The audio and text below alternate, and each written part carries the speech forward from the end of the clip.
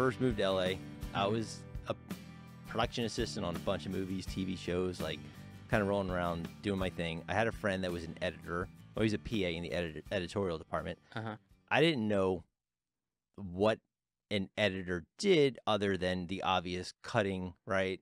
Then you go into TV, you go into live television. There's so many different levels. When I first met you and Mimi, you know, my wife said, you know, you edit trailers. I was like, oh, okay. So what film is he on, or what TV show is he on?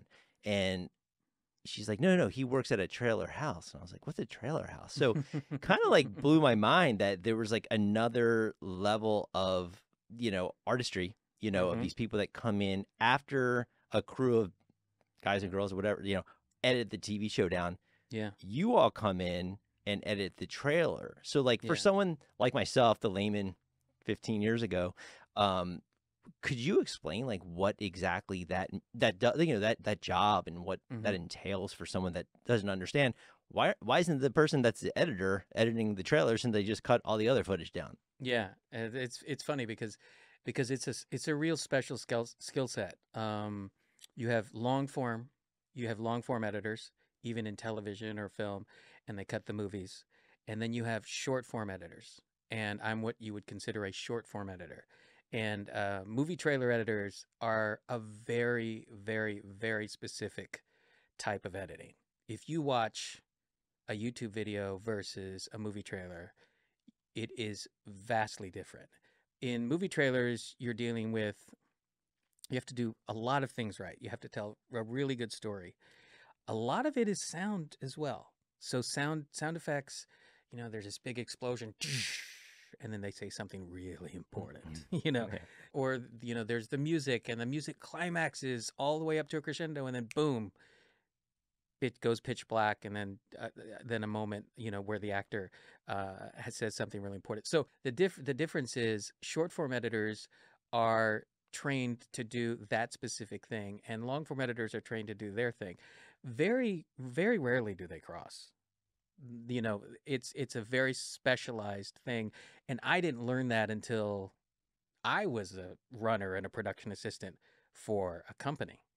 Yeah, you basically, if I recall correctly, was it Arsenio Hall or something you were working on? Oh, yeah. You were kind of making deliveries, and you started to get around these editorial houses. Okay, so I'm gonna go all the way. I'll go. Or you can go back to Louisiana, wherever you know. I'll go all the way back.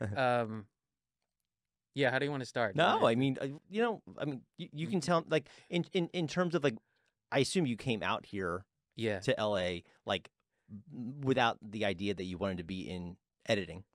You just came out here and like, hey, my parents are moving or whatever, you know. All right. So I'll start. I'll start at the beginning. All right. Please.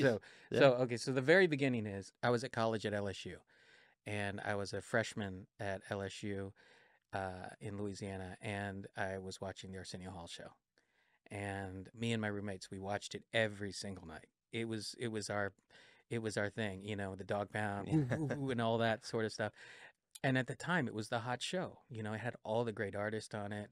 It was probably it was my way to relax. And at the time, I was a freshman. I was rushing. I wanted to get into a fraternity because that was the cool thing to do in the South. I didn't realize that being Asian was a problem in a southern fraternity system, right? So I went and I rushed. You know, I graduated high school like kind of a. Sorry, this is gonna sound fucking pompous, but can I swear on here? Sure. Okay. I graduated high school and I was like the guy. I had president of student council, the prom king, the whole thing. And then I get to Baton Rouge. That's in Alexandria, Louisiana. And I get into Baton Rouge and I can't get arrested. None of the fraternities would touch me. I rushed. Then the second year I was there, I rushed again, and none of the fraternities would take me again. And a lot of my friends were in the fraternities at that point. And I asked them, I said, what's the problem? And they said, it's because you're Asian. That's literally what they... Oh, wow. Yeah, and some of them were even worse. Some of them were like, we're not letting chinks in our fraternity. Oh, my gosh. Yeah. Yeah. And so at that point, I was like, so back to Arsenio Hall. I'm sitting there watching Arsenio Hall, Yeah. and I'm like, fuck this. I'm getting out of here. My parents had moved to California my sophomore year in college, and I was like, I'm going to go work at the Arsenio Hall show. And my roommates are like, what? What do you mean you're going to work at the Arsenio Hall show? And I'm like, no, I'm going to go work at the Arsenio Hall show. And of course, I had no fucking clue. Mhm. I had no clue how to do that. No. But I came out in May of 1990 to California. My parents were already living out here with my brother and sister were out here. And I tried to figure out how to do it. And I guess I should tell you how I did it. No, I mean, I do recall, you were delivering tapes, your first Yeah. couple jobs. Where was like your first job? Well, so once it's funny because I got out here like a fish out of water. Louisiana at the time was super conservative, ultra conservative, and me being in that sort of in that world, I was dressing ultra conservative. I walked up to Paramount Studios. Picture this: white bucks, red and white seersucker pants, white shirt, and a bow tie. A bow tie. That's Okay. awesome. I walk around 5555 Melrose. Okay. I know the address Yeah. because I worked there for so long. And I walk around and I go to the guard gate and I said, I want to work here. And the guy goes, what are you talking about? And I said, I want a job. And he goes, well, he looked at me up and down and he saw I had my resume in my hand and I had my bow tie on. Yeah. And he's like, well, maybe you can talk to human resources. And so I went into human resources and they told me, well, one of the great entry level jobs into entertainment is being a page. Yeah. And so I ended up applying and getting a job as a page. And for those of you who don't know, That is a big thing for Yeah. whoever's listening. yeah, for those of you who don't know, a page is a really great way to break into the entertainment industry. It allows you. So what you do is you wear this really bad suit and you seat audience members for television shows. I got the job and I was like, a lot of people shit on pages and they Mhm. think it's a terrible job, but I was like, this is the best thing that's ever happened to me in my whole life. Yeah. So I would let in the audience for Cheers, Yeah. Arsenio, Different World, Fresh Prince of Bel-Air. I'm dating us, Mad About You, Mhm. those kind of shows. And I was on top of the world because I was like, I'm here. I made it, and I was getting a measly, I think it was $7 an hour. And I was Mhm. super happy. Yeah. Super happy to get it. So were you living with your parents at that time, or? I was living with my parents at the time and I was going to school at Glendale College. Okay. And GCC. yeah. And that's where I met my wife. Okay. Yeah. So then when you came out here, your parents were already here. You went in, you said, okay, I want to get this job. At least you were in the air conditioning. Because I remember my first job being a PA. Oh, which yeah. is, you're outside a lot, Yeah. depending where you're at. And Yeah. or you're sitting in your car, which has air conditioning, but it's, it's not the same experience as, you got to dress up and it's a whole, I know a couple people personally in New York too that were pages, and they usually do turn out to have pretty solid career paths Yeah. from there. Yeah. The people listening might be like, what's a page? And Yeah. obviously you broke that down, but it really is a bigger thing than, like, I think for PAs, it was like, how do I become a DGA trainee? Yeah. For Yeah. like when I was in that world, Yeah. that was the thing that people were like, oh, I got to go take the test. And I get in, can I get in? Can I get in? And that was the thing Yeah. that we all wanted to get into as I tried to do that. Yeah, oh, did you? I did not get hired. No, me neither. Me neither. I did not. Yeah. Yeah, no, it's hard. Yeah. It's really hard to break into the entertainment industry if When you you don't know anyone. If you don't know anyone. Yeah. I mean, I sat on my couch, or no, my desk in Hollywood. I was just emailing resumes all day, Yeah. all day, all day, Yeah. all day. And then I told this story before, but I got a lot of deferred work. Yeah. If the film gets picked up, you'll get paid, but Yeah. can you put in 12 weeks of work for free? And Yeah. it's like all this crazy stuff. And you're like, I don't know. So not knowing anyone is a huge disadvantage, and Yeah. especially for you coming from out of state like me. Yeah. Even LSU. I mean, even Yeah. if you stay there, who knows? I mean, like a lot of people that get college degrees and then they go into production, oftentimes, in my experience, did you need it? I don't know. Yeah.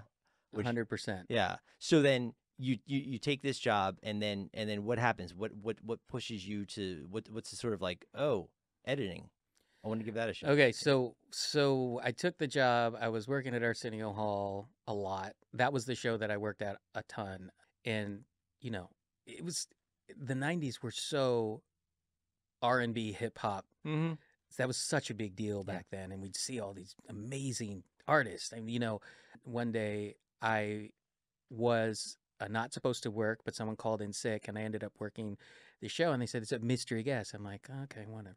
And it was Prince. Oh, wow. It was Prince. And that was my growing up. Like, you can ask my mom. Yeah. That was my thing. Yeah, Purple Rain was like my thing. Like, Yeah. that movie was crazy. So it was fucking Prince. Yeah. And he shows up. He's got a bus full of people, and it was all hands on deck. They had to bring in more pages because there were so many people. He took the whole hour. Mm-hmm. He performed like 10, 12 different songs.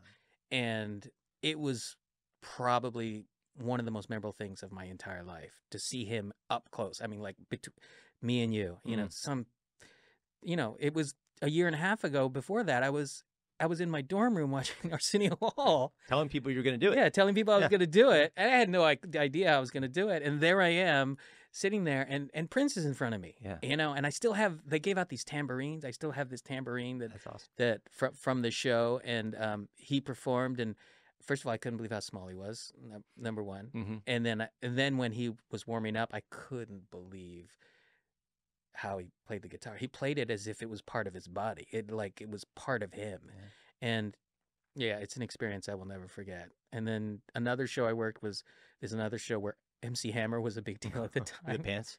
Okay. With the pants. And he took the whole show, and it was like it was amazing because he had, at the time I was like, you know, Prince showed up and he just had like one bus. But MC Hammer had 3 buses, and I'm like, what the how I started to go, how's he going to pay all these people? The racehorses. So my job was to make sure it was 2 busloads of dancers. Wow. So 2 busloads of dancers. There was stage 29, which was Arsenio's stage, and then stage 28. And stage 28, we were there, and we were actually my job was to make sure that all the dancers got dressed in between songs and run back onto the stage. And so it was chaos. It was fun, but it was kind of nuts. Yeah, nuts. All right, so how do I get into editing? Yeah. Well, where does that lead you from in terms? So after that, I end up working for the Arsenio Hall show, and then that show went away, and I ended up working for a show called Mary Lou Henner Talk Show. Mary Lou Henner from Taxi. Yep. I didn't know she had a show. I remember. Yeah, I remember the actress. So she had a talk show, and of course, you know, she'd bring on some of the people from Taxi. I think I met Danny DeVito, Michael Douglas, a bunch of people. But you know, the show wasn't on very long, and then I was a production assistant there. I got a full-time job. I was no longer a PA. I was no longer a page. I was now a production assistant. So I had to like clean up her dressing room and park her car and get her lunch and all that sort of stuff. Okay. And then after that dissolved, and one of the producers on there said, "Hey, do you need a job?" And I said, "Yeah, I want a job on any show." And he goes, "Well, a friend of mine owns a trailer house." And I'm like, "What's that?" And they said, "Well, you make movie trailers." I was like, "All right, whatever." So I went, I did the interview, and I got the job, and I was a runner. I was delivering tapes to Disney and Fox, and that's, at the time, there were tapes. There's no longer tapes, but there were physical 3/4 tapes. So of the rough cuts they would do for the trailers, that's how they watched them. So you had to have a runner physically deliver it. You couldn't email it like you can now. Yeah, you couldn't post it the way, there was no World Wide Web yet. So you had to physically drop off tapes. That's how I got into the editing sort of world. That was my first foray into it. So you're going there, what, how many days a week? Every day? Every day. I was working like 12-hour days. Yeah, PAs are first there, last to leave. Yeah, you're at everybody's beck and call, whatever they say. And so I ended up working for a company called New Wave Entertainment, and they were here in Burbank. And what happened was the editors were super nice to me, and I would some of my job was to take their cars to get them cleaned. Okay. Yeah. Yeah, Yeah. you know. One day in particular, I went to a company. I had to deliver a tape to another trailer house called Aspect Ratio, which was the trailer house in town. Okay. And I was walking through, and I saw Range Rover, I saw Porsche, I saw BMW, I saw Audi, I saw like all the best The cars, right? luxury. Yeah. And there was some poor scrub that was like me washing those cars. And I said, is somebody famous here? I asked him. He said, no, no, these are the editor's cars. And I was like, oh. Light bulb. It's like, Yeah. wow, Yeah. geez, man, how much money do these guys make? So I started to become more interested in editing because of the Sure. money. Yeah. And at the time, so then I worked my way up to an assistant editor. And once I was an assistant editor, I was getting sound effects for editors. I was getting their bays ready. I was digitizing footage. I was bringing in footage into the console for them to edit with, and making sure they were completely sufficient. And one of the editors said, "What do you want to be an editor?" And I said, "No." And he said, "Why not?" And I said, "I guess I could try." I mean, he's like, "Well, why don't you try the tutorial?" There was an Avid tutorial. Oh, Three-quarter you tape. go right down, sit down, and Yeah. just give it a shot. I said, okay, I'll give it a shot. And so the editors would go home at like 7 or 8 o'clock at night. And so as a PA, you're not even allowed in their bay. Not even close. Right. But this guy let me go into his bay. So he said, just don't fuck up anything. Right. And you can use my bay. So I went in at about 8 o'clock at night, and I did that tutorial till the sun came up. Wow. And I was like, oh, this is kind of fun. And I enjoyed it.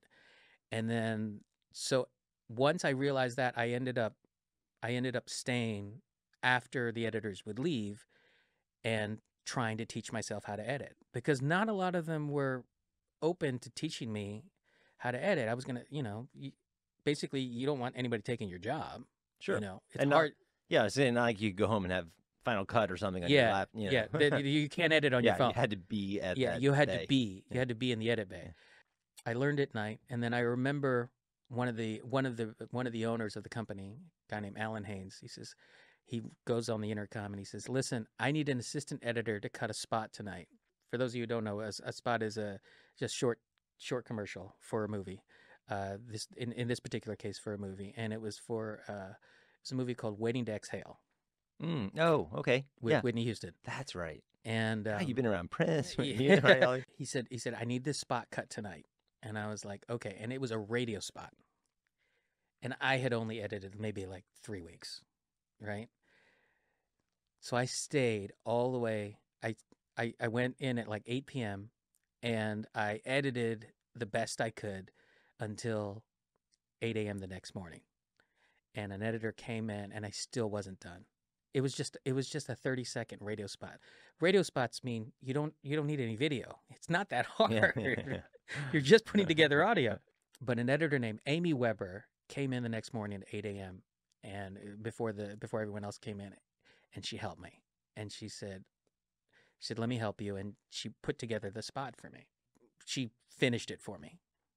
And I presented it the next day to the owner, and he was like, "Great." And from that point on, I was considered an assistant editor that could edit, that could cut. Okay. So thank you to Amy Weber. I'm still in That's contact huge. with Amy. Yeah. She helped me basically become an editor. Mm-hmm. And after that, I was like, okay, then, and then compounded with the fact that I saw those cars, those cars and how much money they made. I was like, well, shit, maybe this is a career. Maybe this is something I can do. Yeah. So yeah, I was like, I liked it, and the money was good. So you become the assistant or an assistant. How many were there? How many assistants in the? I think there were like 10 editors, and there were 5 assistants. So each assistant was an assistant to 2 editors. Okay. My editors were Barton Diffie and Van Harrell, and I'm still in touch with both those guys. I love them. That's crazy. Love them both. They're great. Yeah. So you continue working down there. Now, how many years are you putting in till maybe they say, okay, we're gonna have you do your own spots, or we're gonna have you get more involved than just the occasional car wash and editing and stuff. I've been there too, PA.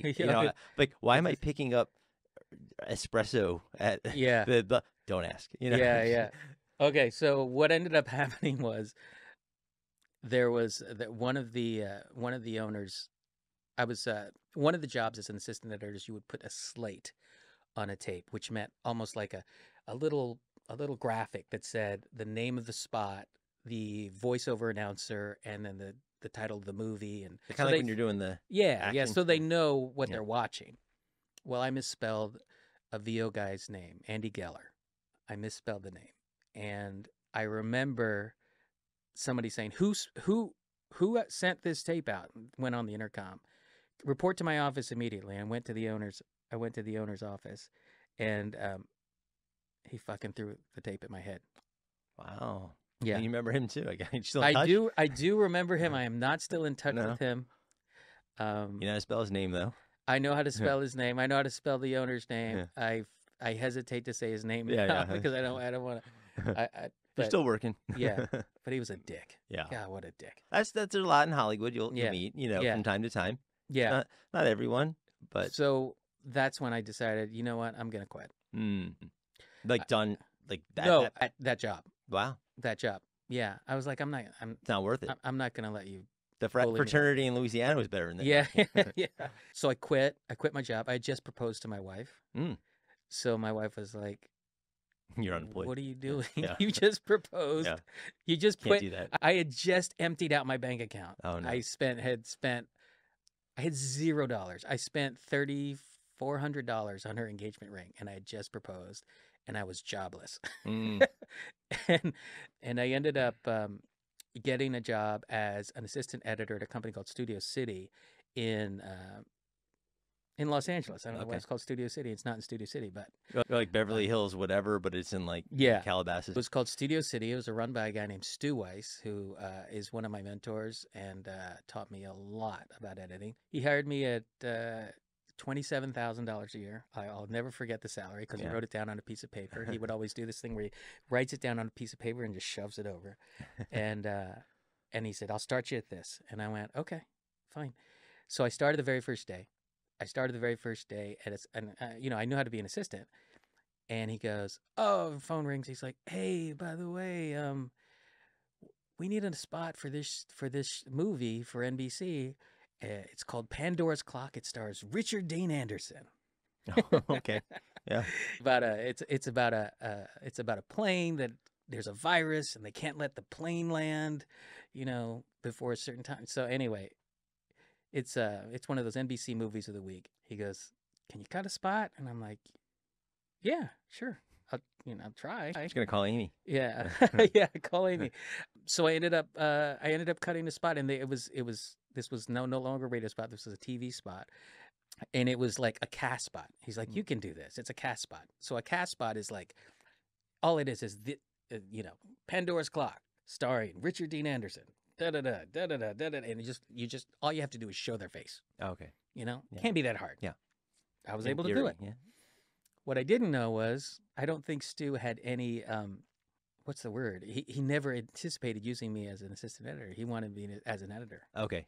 Yeah. So he got at that salary, a $27,000 editor. Yeah. Which at the time, I don't know if you know what editors make, but that's very, very low. Yeah, I was gonna say you got a bargain. Yeah. So listen, I was happy to do it. You Yeah, know, I was brand new, you know. So I was working nights, and I ended up working nights as a night editor. So is that for people listening? So you will have people working days, nights, in terms of, is that like a common thing even today? Yeah. Yeah. Well, like for it someone depends. listening, it's like, oh, editing sounds cool. Like, you know, is it just like 9 to 6? Every company's different. Yeah. Okay. Every company's different. And I think it's always depends on the deadline. Got it. You know, if the deadline is tomorrow, yes, you're working all night. You know. But it's not like a usual, like, hey, you're the night person. You're the well, day some companies. So this particular company, Studio City, we had a day editor from 9 to 5, and then the night shift started at 5 and would go till 2, 3 in the morning. Sure. So yeah. Okay. Yeah. So you got the job. So you're back here now saying like, okay, I'm an editor now at this salary. Yeah. Right. And then do they start handing you bigger and bigger projects as you're? Yeah. So after they were thrilled with my 10-second Yeah. cast spot, which took no talent. They started handing me more and more things, and I had a really great creative director named Peter Walsh. Took me under his wing a little bit and taught me what he knew, and then I learned a lot from a guy named Stu Weiss, the owner of that company, about music, about sound effects, about writing copy. So at that time, I was what's called a predator, and a predator is a producer editor. And in that particular in that particular job, I would produce, I would write the copy, I would edit it, I would do all the sound design, and then we would send it to NBC and they would put it on the air. So the creative process for someone listening, right? Yeah, Can you break that down, like sure. from music to sound effects to Yeah, what's producing versus editing and Predator, yeah. Well, so as you go up the ladder, let's say somebody who edited what's the biggest film out right now? Wonka maybe. Wonka. Let's say you edited Wonka, Let's right? call it Wonka. So as you get into these sort of larger, big budget things become more and more specialized. So an editor on Wonka is only editing. He's literally all he's doing is putting the picture together and he's putting the dialogue together. And then usually a lot of times you'll have someone else do the sound, and you have someone else do the music, and then you'll have someone else do sound design, and then have if Wonka's running through a field, they'll have somebody in 80 yard adding the crunching to the sounds of the feet running through the field. The more far you are removed from those high profile projects, the more the person has to do on their own. So as a predator, in my particular job there, we were doing the NBC movies of the week at the time, our company, Studio City. So what we had to do was we had to produce everything. Producing means, basically structuring of the spot. You have to edit all the picture together. You have to add sound design, sound effects, booms, whooshes, things that add, anticipation and drama to the piece. And then you had to find your own music. So you had to do it all. It's like a one-man band. You had to, yeah, it's a one-man band. But the best thing about that is, and I'm jumping forward now, is everyone's a one-man band now. Oh, okay. So I learned how to do all of those things. I learned how to write. I learned how to produce. I learned how to edit. I learned how to pick music. I learned how to do sound design. And, that was just such a great training ground at Studio City. Yeah. So you're able to pick up all these skills at that one. How many editors are at this place? This place had about 8 editors. Okay, so yeah. you Well, became... I'm sorry. We had 16 editors. We had eight then assistants. 8 bays, 8 editors during the day and 8 at night. Okay. Yeah. And then what I realized slowly was there were no assistants. None? Because you're the one-man band. Yeah. So you had to do everything. Got it. Well, that's good, though, because when you learn in that sort of atmosphere and kind of DIY, in the beginning, for someone to just learn one skill, like you said, sound design or the leaves crunching or something, kind of puts you at a disadvantage, I think, going forward if you want that trajectory in your career, because now you can draw back to that in the future and say, hey, okay, I've done this because I understand producing. I understand. 100%. Right? Yeah. I mean, and with AI, a lot of those jobs are going away. Yeah, I bet. AI can do a lot of stuff, Yeah. So there's all of that. Yeah. So then, okay, so you spend a couple years here, and then what is it? Your next step from there? Is it? So after that, that was editing TV promos. So I was editing promos for NBC, and then there's a different sort of genre called trailer editing. Oh, okay. So I went from I was at a trailer house, then I went into television and cut these TV promos for NBC, and then I went back to trailer editing because that's where the real money was for editors. That was where the biggest cash cow was. And so at the time, this was in the 90s, some of the editors were making, a lot of money. They were I don't know what you guys consider a lot of money, but somewhere in the 6-figure range, I guess. So they're starting at 6 figures, and they were making anywhere. I think some of them were making around $400,000. Wow. In the 90s. In the 90s. That's a lot of money. Yeah. That's a lot of money. Yeah. Maybe to Oprah and Bill Gates, it's not a lot of money, but it's a lot of money. It's a lot of money right now for a lot, right? Yeah. So I'm like, I got to go back into that direction. So I got a job at a company called The Ant Farm, and I started editing movie trailers there, and it was a great experience. One of my favorite mentors, Barbara Glazer, hired me there, and she taught me everything about story and about making a moment out of something that's not really all that important. You know, because if you watch movie trailers, you're really they're getting you to feel something, and a lot of times that thing isn't even there. Yeah. They do it with music, they Yeah. do it with sound effects, they do it with pauses, they do it with looks, they do it with all this different stuff. She really taught me how to do that. And so while I was at Ant Farm, I edited some movie trailers. I was kind of doing a lot of romantic comedy stuff. I did things like Mona Lisa Smile with Julia Roberts. I did like a lot of the Jennifer Lopez, Ben Affleck movies when Luckily, they're still their together. their Yeah. first go around, like Jersey Girl, and I Oh, even okay. worked on Geely, which was probably Oh, yeah. considered one of the worst movies of all time. Probably up there. Yeah. And I edited movie trailers for Soul Plane. That was Kevin Hart's first movie. Oh, Wimbledon. That was a tennis movie with Kirsten Dunst and Paul Bettany. Sisterhood of the Traveling Pants. I did that trailer. These teenage girls, they give jeans to each other and they wear them all around the world. There was even a part 2. there's a book, right? Yeah, Yeah, I think. it was America Ferrera. Okay. That was her first thing. Yeah, I was like the romantic comedy guy. Mm-hmm. So that was my genre there.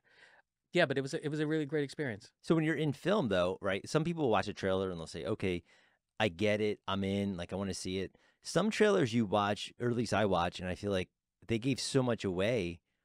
Do I need to see the movie? Because I kind of know where this is going. Yeah. Like, what's when you're kind of in that world of film? Mhm. What's the sort of idea the what you put behind cutting a trailer Mm-hmm. to not give away too much, but give enough to entice people to want to see this film? Now, I hate to burst this bubble, but when people are editing movie trailers, Yeah, maybe. they don't care. Yeah. They don't care if if they gave away the whole movie. Okay. What is important is who are we reaching the audience? Is this movie going to make money? Mhm. Because a lot of times the movie trailers are being put together by the marketing department Understood. and not necessarily the filmmaker. A lot of times, you know, because if the filmmaker's huge, like Tom Cruise or Christopher Nolan or somebody like, then yes, at times they'll come in. Or a director's cut or something of a film. Yeah, and- somebody who has so much pull in Hollywood that they can control everything. But if you're just a normal director and you don't have that much clout, then the marketing department kind of does everything, and their job is to make sure that movie makes money. And if they show you the whole fucking movie, Mhm. they don't care. Yeah. Because they need to make sure that movie makes money, otherwise they'll lose their job. Yeah. I know that didn't answer your question. No. It's good to know, though. I mean, Yeah. for someone listening saying like, "Oh, a film trailer, that sounds like Yeah. a lot of money," Yeah. But the creativity may not be there depending on the level of the film and Yeah. maybe the pressure behind the studio of like when this is releasing, how many tickets we need to sell, Yeah. how the last one did. This is the sequel, blah Yeah. blah blah blah blah. Yeah. That's when that sort of like the corporate suits, so to speak, come in and Yeah. influence how things are going to be. Yeah, because a lot of people don't realize, and I don't know if it's still the case now because things have changed since then. At the time, if you made a $50 million movie, Mhm. you needed 50 million to market it. Sure. Yeah. Marketing budgets. I don't think Marketing people... budgets were huge. That's why trailers were making so much money. In Yeah. trailer houses, Yeah. they were charging maybe like $50,000 for the first trailer, and then after that they were charging per hour. Mm. For fixes. And some of the trailers, they would go to like version 75F, and when I say F, they would go, okay, this is version 75, but here's A through F, different versions of music, and so you would charge per version, and the money was just flowing. I mean, it was crazy. It was crazy the amount of money some of the owners were making. Now, when you have these bigger films and these bigger directors and bigger actors, right? Is there any interaction that maybe an editor, someone editing the trailer, do they get involved? I guess maybe if they're producers on the film, or is that you dealing more with the studio execs on that? Well, yeah, like I said, it's mostly the studio execs. Now, there were certain times, I think, what movie was I working on? Tenacious D. Oh yeah, Jack Black. Tenacious D, The Pick of Destiny. Yep. Jack New Black Line and Cinema. yeah, Yeah. and Jack Black came in and he wanted to come in and look at the cut. Or I didn't work on Mission Impossible, but a buddy of mine did, and Tom Cruise came in, and he would come in and he would have say. And then I think Vince Vaughn came in and one time for forget what movie it was for, and then Bruce Willis had come in. But again, these are, like I said, it's those guys that have The Cloud. the cloud. Yeah. These are, I mean, they're A-listers, you Yeah. know. So their name simply gets the movie made, Mm-hmm. you know. Yeah. So they get to say, "Oh, I don't like the trailer," or and it's really about how hot you are at the time, whether or Mhm. not you get to go in those rooms. And most of them were producers, you know. So if they have money in the movie, or if they helped to get the financing for the movie, then yeah, they usually come in. You know, it depends on, and then there's other people that just sort of just get their name on the title as producer, and then they don't show Yeah. up, you know. They Yeah. don't even do press. They're just like They're the manager of the writer or yeah, something. yeah. They're They like just they're a get, producer. Yeah. they just get the credit. So it's different every time. Mhm. So then comparing that to like the TV spots and right, were you in that world where you're just kind of doing like one portion of it and someone else is handling the sound design, someone else is handling So versus TV where like you're doing everything? So I was doing everything as a Predator at Studio City, and when I went to the Ant Farm again, we went back to specialization.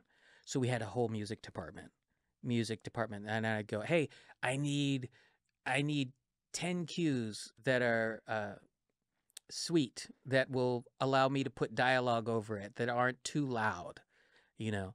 So they would, and they'd upload these cues for me. Before I had to go find all that stuff myself, you know. Yeah. And then I tell my assistant editor, I need 50 whooshes, or I need 6 booms, or whatever it is. So I'd had an entire, and there were so many specialized departments again, because there's more money. You got to invoice 75G or Yeah, you know, yeah. You gotta pay for everybody. But yeah, again, there's more money in trailers than there are in TV Mhm. at the time. I don't know. Maybe I don't know if that's still the same. TV's so good now, Mhm. you know. So you're at there. How long do you stay at this place, the Ant Farm? I was at the Ant Farm for 6 years. Right around that time, there was it was the housing crash. Oh, like 08. Yeah. Around that time, there was a big housing crash, and budgets shrunk a lot. And at the time, they were paying per cut.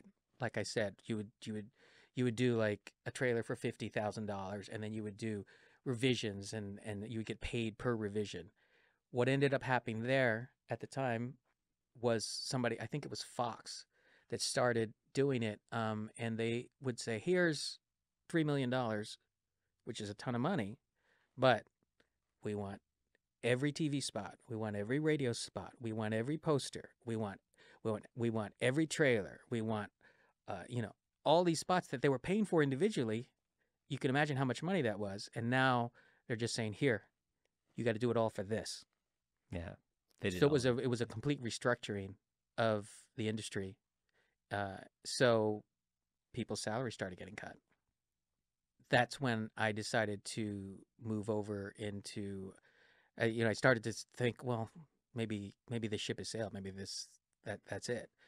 Which is weird, because I always thought that the money would just keep coming. Mm-hmm. And you kind of do when you start making a lot of money. It's just, there's this sort of, or you're just seeing what these movies are making at the box Yeah, office. And yeah. you're like, okay, like why would anything change? It's going to get better. yeah, it's going to Right? get better. Yeah, I ended up leaving the Ant Farm, and I went to work at a company called Trailer Park, which is actually still in Hollywood and still doing really well. And then I went to go work at Universal Studios on the lot Mm. in the trailer department over there. Now, what's that experience like? 'Cause that has to be pretty cool being on So the lot, right? I loved being on the lot. So Not I was Paramount with the Sears I was Tucker. I was I was at Paramount, on the lot there, as a page, but then I really wasn't in. Yeah. I was a grunt. Now you're like an established. Now I'm an right? established guy. I'm working at Universal, and I worked at Universal for 2 years, editing movie trailers there. I did movies. What did I work on over there? I did the trailer for a movie called Welcome Home, Roscoe Jenkins. I remember that. I Remember? remember seeing that trailer. Yeah. I never saw the movie, but I remember the trailer. I remember seeing the one sheet. Yeah, I ended up working there. It was great. There was at the time Conan O'Brien had just Oh, just signed that started deal. to sign that Okay. deal. So I would see Conan in the gym, Oh, no kidding. all 6'5" I of have him or to whatever. say, He's yeah, so freaking tall yeah, with his giant red the hair. Yeah, that red wave of hair that he yeah. has. Yeah, so I would see him at the gym, and it was just fun because The Voice had just started. So there's a lot of They'll have excitement. there's a lot of excitement on the lot. And I remember one time I'm going to get a sandwich, and I see this small man, and he was driving this beautiful golf cart. It was like all the other golf carts on the lot were just plain regular white golf carts, and this one was green, and it was like it was green, and it had like wood grain paneling, and it had like a grill on the front. And this small man with a hat on came out, and I said, I love your golf cart. And he goes, oh, thanks. I had to said a few things to him, but nothing. I didn't know who he was, and my buddy comes over and he goes, dude, you're talking to Steven Spielberg. Oh my gosh. And I was like, what?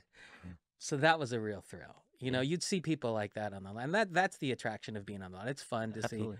see celebrities and stuff. But yeah, that was cool. So then you stayed there for, you said 2 years? I was there for 2 years, and then they had cutbacks.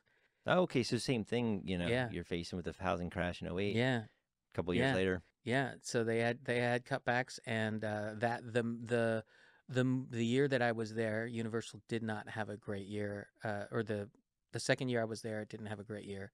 I think I was there 3 years to the end of the third year. So they resized, and they got rid of everybody. Yeah. And that's when I ended up getting a call from a reality company, and I was like, I don't know if I want to do reality. It's kind of cheesy, but I ended up taking, and it wasn't as much money.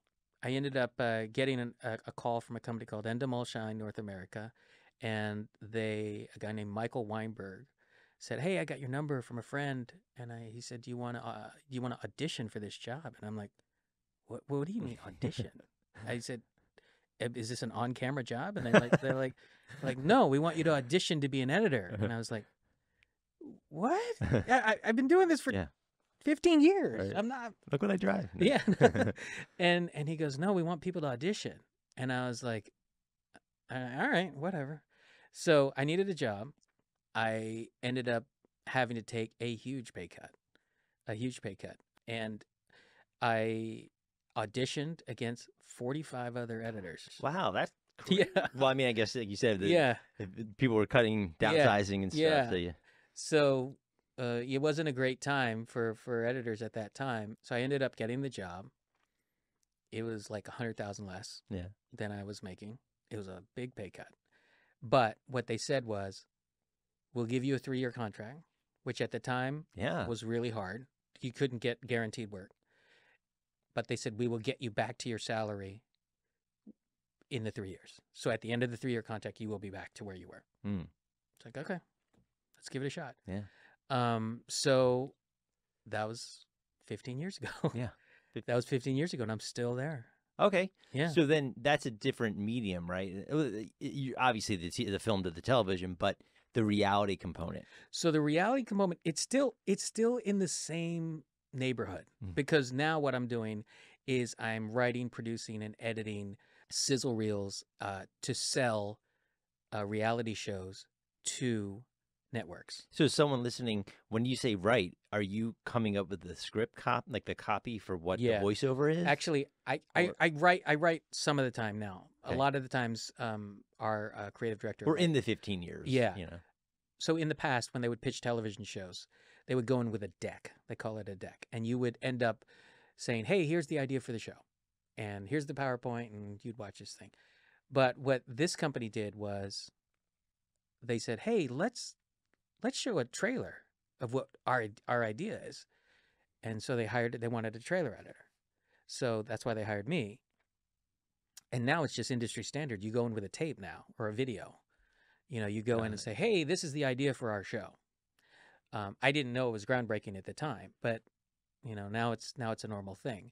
But so I work in development now, and we at Endemol we do a ton of reality.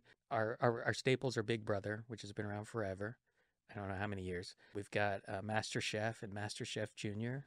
We've got quite a few reality shows, and recently, you know what's going on here in LA. There's just been so much striking. Yeah, of course. So with all the striking going on, there's like there's no content. There's nobody shooting. But reality can continue to shoot because they don't really use actors. They don't Yeah. use actors and they don't use writers. So as a result of that, we've been pretty busy. We've been pretty busy, and I'm very, very, very grateful that, at a time when a lot of my friends and who are in the industry aren't working, that I get to, provide for my family. Boy, that's huge. And what would be like someone listening? What's your sort of day to day like, or not day? Maybe a day to day changes, but like an overall week for you, maybe. Mhm. What does that look like for someone saying, okay, he works at this company, they do a lot of reality based television. What's his week look like? So I usually get in the morning. I check emails, make sure that everything's and there are no fires to put out. The beauty of my job now is that they kind of let me do my own thing because I've been doing this for like 22 years Mhm. now. So they kind of let me do my own thing, and they'll say, "Hey, this is the idea." They'll show me the deck of what they're trying to pitch, the television show they're trying to pitch, and I'll either write a script or they'll give me a script and of the outline of the main idea that they're trying to get across, and then I will usually find found footage. And that what that means is I'll pull from movies, I'll pull from television shows, and I will put together a reel based on that.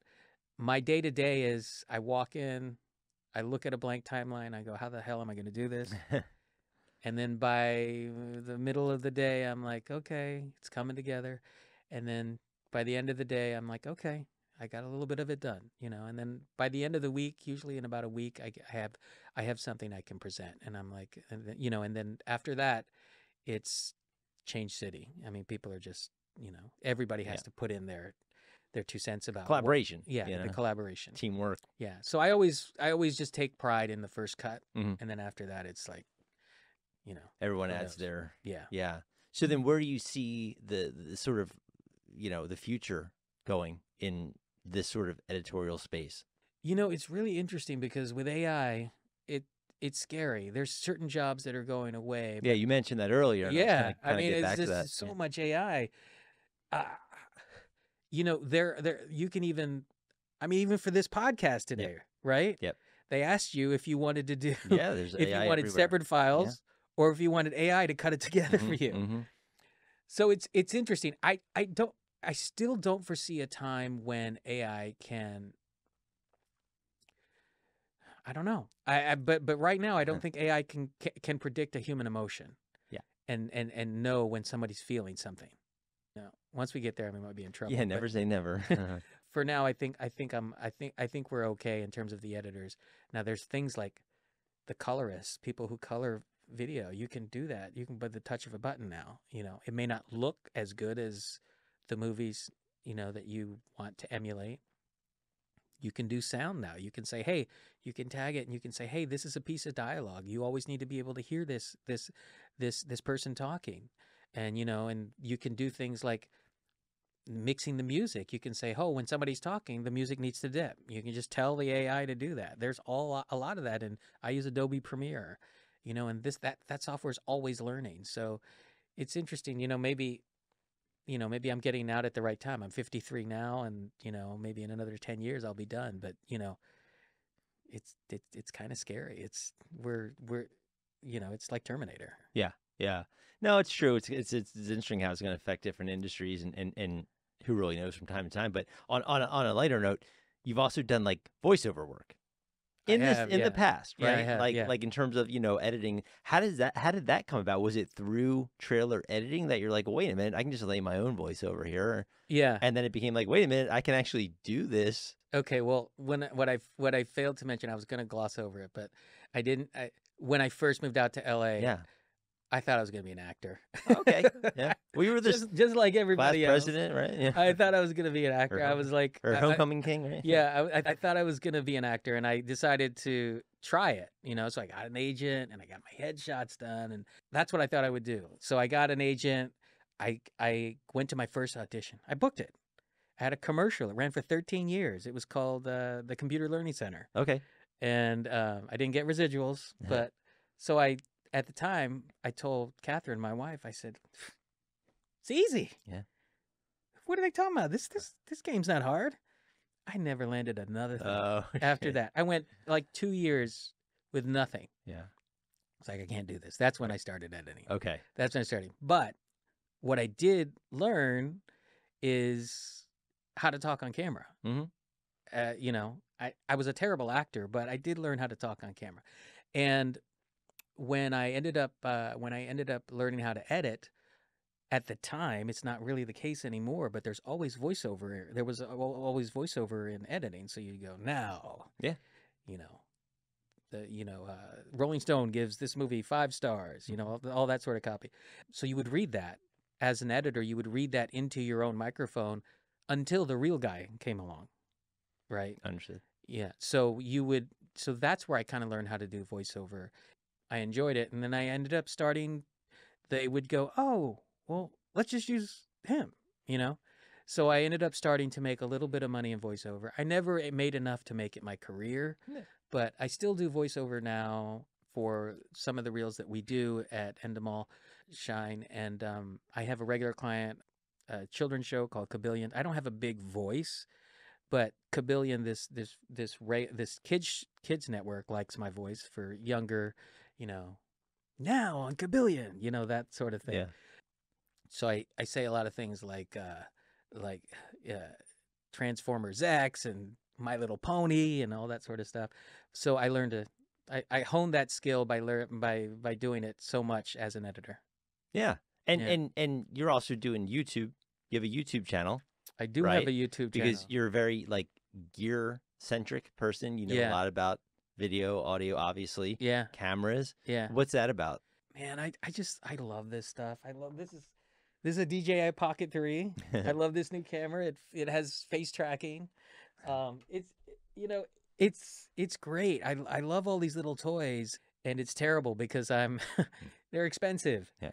But I thought, well, during the pandemic, there's a vlogger named Casey Neistat, and Casey Neistat started this class. Hey, he's like, hey, I'm going to teach you guys how to make YouTube videos. I was like, okay, I'll jump in. I paid $250. I was like, I'm sitting at home. I might as well learn how to make YouTube videos. I already knew how to edit, you know, and I knew how to do voiceover. So I said, well, let's try it. So I ended up taking his class. It was funny because he ended up teaching us how to make these YouTube videos, but I kind of like one of my video at the end of the class was kind of like the most featured one. Okay. So I ended up putting the video up on YouTube, and it got, you know, I don't know, 20,000 views or something like that, which is a lot for somebody like me, you know, and I was like, oh, this is fun, you know? And so I decided to keep it going because what it allows me to do is it allows me to keep using, you know, all this gear. Yeah. And it gives me a reason to use it. Yeah. You know, otherwise it's just sitting at home. Right. So but I do love, it's funny because you do a job all day, right? And the last thing you want to do is do that same job when you go home. But to me, I do my job at work and it's creative, but it's not for me. Mm-hmm. It's for them. Yeah. It's for the show. It's for whatever. But this is just for me. And a lot of times now, instead of paying for therapy, I talk to people on YouTube. Yeah. I got to go, guys, this is what I'm going through. You know, my son just graduated from high school. He's getting ready to leave the nest. And me and Catherine, we don't know what to do with ourselves, you know, and it's therapeutic for me. Yeah. And I enjoy making these sort of creative little videos for myself, mainly. I don't know if it'll ever turn into anything, but it's just, it's funny. There's a guy named Mark Duplass. Do you know who that is? Yeah, Duplass director, Brothers. Yeah. And he always said, when I pick projects, I do one for them and I do one for me. Mm. And so this is the one for me because he's like, I need something to pay the mortgage, but I also need something that has, he called them soul points. Yeah. And it's creative for me. Yeah. You know, and just that I never knew that I was creative until I started editing, but now I realize I'm a creative person and I need an outlet. So what's the name of the channel? It's called Joe's Talking. JO''S Talking. On YouTube. On YouTube, yeah. Where else can people find you online? You can find me at Whiskey Joe 2. You guys can find me at Whiskey Joe 2 on Instagram and Joe's Talking. And yeah, that's pretty much it. I'll put it in the show notes, you know, Yeah. like clickable links and stuff like that, Yeah. you know. But I appreciate it, dude. This has been awesome learning, you know, so much about you. I know we've known each other for a long time, Yeah. but sitting down and just truly like understanding what you do for a living, Yeah. sharing that with people who might be interested. Oh, well, thank you. You know? Thank you for having me. And I truly think that the people that should watch this show or listen to your podcast are the young folks. Yep. They're trying to figure out, what the hell am I going to do with my life? You know, the world is changing so much with, like we said, with AI, and there's all these different people that you feature on your podcast that, you know, they had to get there somehow. Yeah. And if you can give anyone just a little insight on how to get there, you know, through all these different career paths, it's worth listening to. Yeah. Yeah. All right, man. Thank you again. Thanks, Joe. Thank you for taking the time to listen to this episode of Experience Curve. Please take the time to share this podcast with a friend or colleague to help get the word out about my show.